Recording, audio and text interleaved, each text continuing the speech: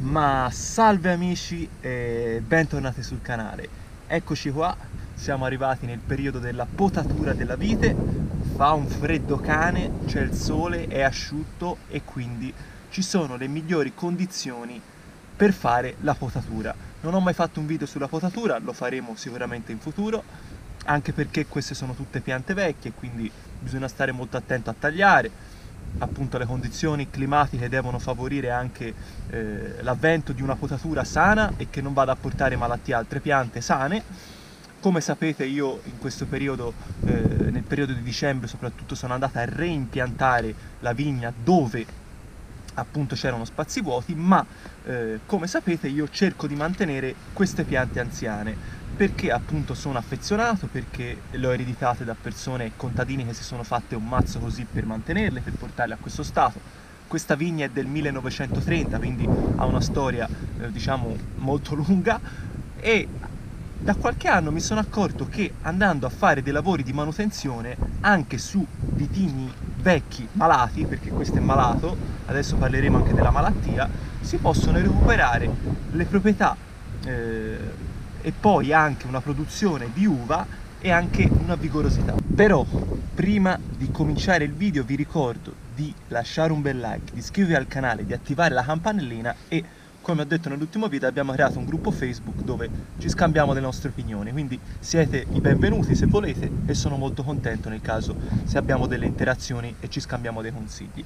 La malattia in questione è la mal d'Esca, che è una malattia fungina che si nota specialmente sulle piante anziane. Infatti spesso i viticoltori moderni cambiano le viti, quindi vanno a togliere le piante vecchie come questa e vanno a reimpiantare delle nuove barbatelle, perché solitamente questa malattia si sviluppa sulle piante anziane. Io personalmente sono affezionato a queste piante, alcune che chiaramente muoiono anche per questa malattia le sto cambiando, ma se si può recuperare, perché bisogna andare a distruggere tutto il lavoro che hanno fatto i nostri contadini, anche perché una pianta di questo tipo, se viene riportata in uno stato di salute buono, può andare a produrre anche molto bene. La mal d'Esca è una malattia fungina, appunto, che purtroppo si sviluppa e si propaga andando a fare dei tagli sbagliati in potatura. Anche la potatura verde è una malattia che è diciamo una potatura che può passare questa malattia, e si nota soprattutto perché, vedete, ci sono questi parti di legno che appunto si possono chiamare carie, perché è una malattia che si può anche avvicinare alla malattia dei denti, perché dovete sapere che le carie si curano andando a togliere la carie e poi facendo un'otturazione, quindi andando a togliere del tutto la malattia, e poi il dente appunto va a salvarsi, non si va appunto a creare problemi poi a altre parti del dente. Uguale è il legno, perché appunto il legno, vi faccio un semplice esempio: quando noi abbiamo delle casette in legno, delle panchine in legno, tavoli di legno, cosa si va a fare ogni tanto? Si va a scartare, si va a togliere il legno marcio e si torna al legno vivo, e dopo si va a proteggere. In questo modo il legno non continua a marcire, ma si va a salvare. Stesso discorso si fa per questa malattia, ovvero ci sono anche dei tipi di cure che sono la dendrochirurgia, che si fa con delle seghe apposta. Io in questo caso non ho una sega elettrica e a motore, quindi vado a fare questa lavorazione manuale. Ma vi faccio vedere che ripulendola, questa pianta che produce ancora ma presenta questa malattia, adesso vi faccio vedere in che modo si riesce a recuperare la produzione e lo stato vegetativo migliore prima appunto che muoia, perché poi alla fine se noi la lasciamo così questa pianta va a morire. Quindi se voi avete una pianta in giardino, nell'orto, vicino a casa, e dite cavolo questa pianta non mi produce più, è possibile che abbia una malattia e che si possa andare a curare, ripulire, e poi dopo qualche anno riesca a tornare al livello di produzione che avevate qualche anno fa.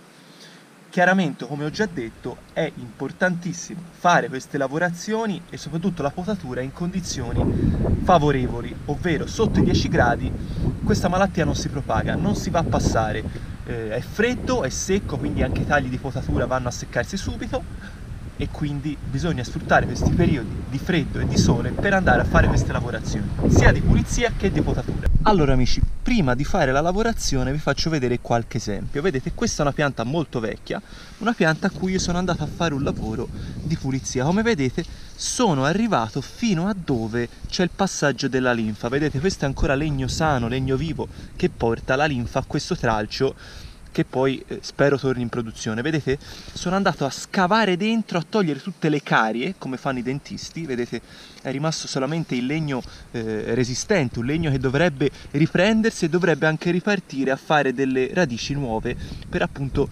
ricominciare a vivere, perché poi se io avessi lasciato tutta questa parte di legno marcio, che era praticamente qui che chiudeva, la pianta poi sarebbe morta, perché dovete sapere che la malattia va a togliere l'apporto idrico e nutritivo, quindi dopo un pochino questa pianta, soprattutto questo legno, comincerà a marcire perché la malattia prenderà il sopravvento e questo tralcio, e come tutta questa pianta e tutto il passaggio di linfa, cesserà perché non avrà più un apporto nutritivo e idrico, e quindi chiaramente prima morirà il tralcio e poi anche le radici. È successo e succede che poi dalle radici nascono dei tralci selvatici, oppure può anche ributtare un nuovo tralcio giovane, che però poi col passare del tempo, ci vuole del tempo per mandarlo avanti, è possibile che si ammali anche lui.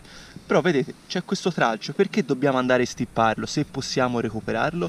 Io ho avuto un'esperienza, per l'anno scorso ho provato a fare questo lavoro su una pianta e ho notato che quest'anno ha fatto addirittura l'uva, quindi si è un po' ripreso. Vedete, qui c'è ancora qualche parte marcia, però vedete, siamo andati proprio a scavarlo. Poi ho parlato con un mio amico, mi ha spiegato che questo è anche un discorso di ossigeno, ovvero che la pianta dopo un pochino che fa tutta questa corteccia, vedete, ha bisogno di un po' di ossigenazione. In questo modo dovete sapere che l'ossigeno è un po' l'antagonista dei funghi. Anche in potatura verde si vanno a fare dei tagli che vanno a portare a livello di aria alla pianta, si va a dare aria e ossigeno. In questo modo i funghi, come tutte le situazioni, tutte le superfici dove vanno a attecchire, muoiono, perché il loro nemico è l'aria, ma loro prevalentemente vogliono il marcio e l'umido. Adesso vi vado a fare vedere un taglio che fece un contadino qualche anno fa, che ha portato appunto la malattia, perché probabilmente l'ha passata, e poi alcuni marciumi, appunto vi spiego anche poi in che modo bisogna andare a agire. Eccolo qua, il famoso taglio sbagliato, che vedete c'è la caria, appunto come un dente.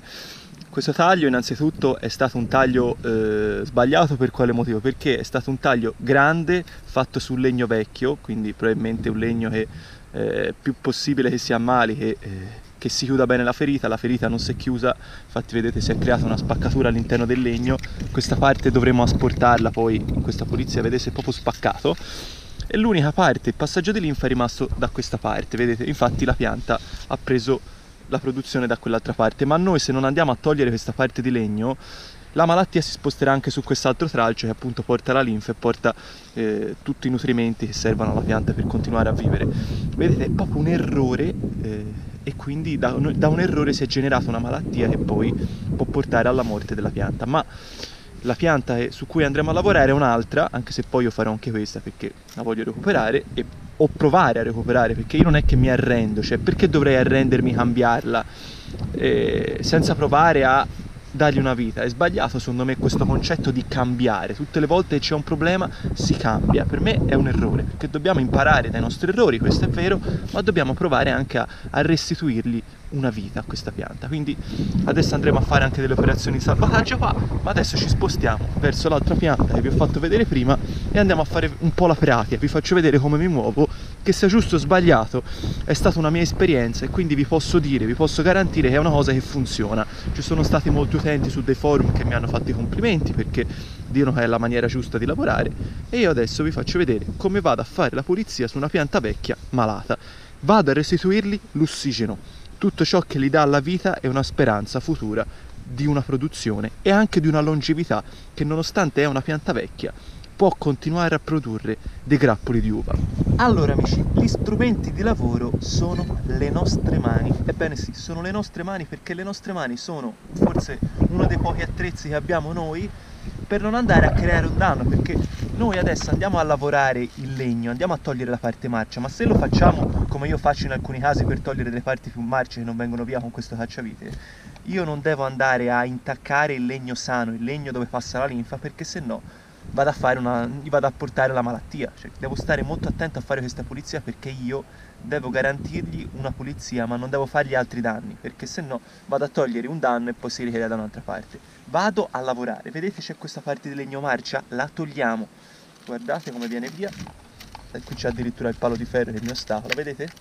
Parte di legno marcia dove ci sono addirittura animali, vedete ci sono probabilmente dei bruchi o qualcosa, dei ragni, vedete? Questa la andiamo a togliere, la andiamo a mettere nella cascariola e successivamente la andiamo a bruciare, perché andare a bruciare gli sterpi come altre malattie, come la rogna, ne abbiamo già parlato, si va a eliminare del tutto il problema, quindi i funghi muoiono.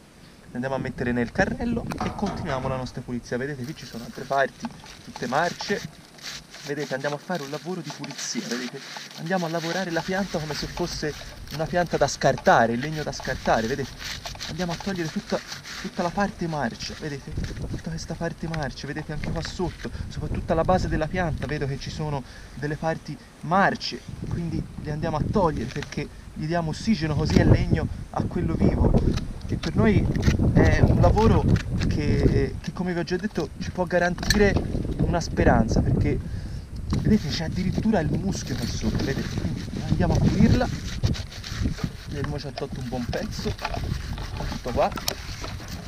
Vedete, dovete massaggiare la pianta, vedete che cadono tutti questi pezzi.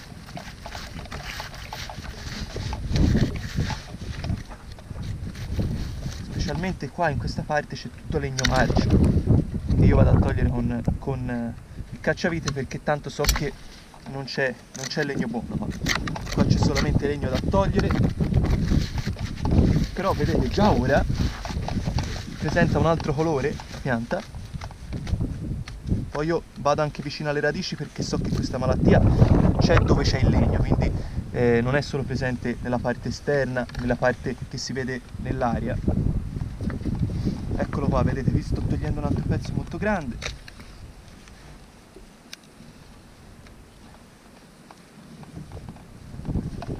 Col cacciavite.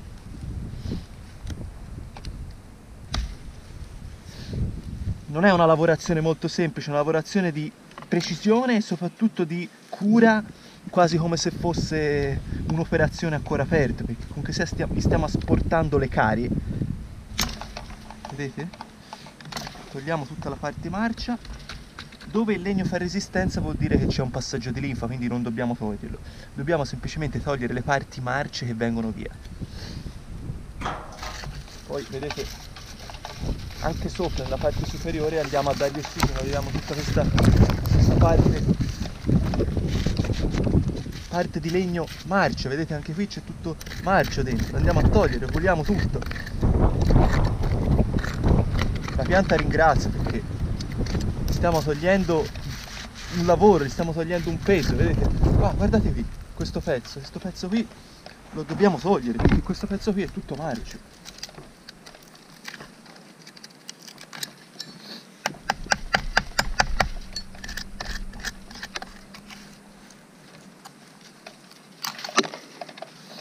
Però vedete che ci sono dei piccoli cosi che ostruiscono la telecamera. Continuo la lavorazione e poi vi faccio vedere il risultato, così non diventa troppo lungo il video. Allora amici, come vedete siamo andati addirittura alla base della pianta a togliere, a pulire. Qui c'era un bubbone, l'abbiamo tolto, l'abbiamo pulito. Come vedete saliamo, l'abbiamo ripulita tutta. Vi ricordate qua c'era proprio un bubbone che siamo andati a toglierlo tutto, siamo andati a ripulirlo e abbiamo notato che qui c'è la linfa. Vedete qui c'è una parte bianca dove noi non dobbiamo andare a lavorare perché sennò si va a fargli un danno. Vedete abbiamo ripulito tutta la pianta anche nella parte superiore. Qua vedete basta andare con le mani e viene via tutta la corteccia. In questo modo gli diamo ossigeno, come vi ho già detto l'ossigeno è importante, vedete?